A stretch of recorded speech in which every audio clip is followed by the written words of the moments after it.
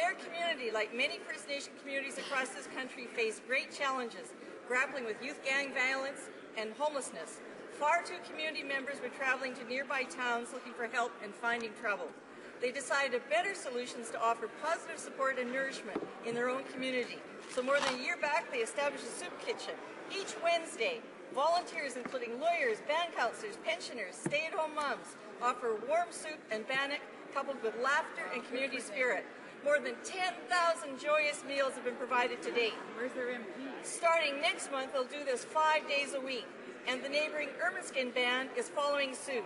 Janet Swampy at the Community Centre shared they're more than rewarded with the smiles on the faces of those they welcome each week.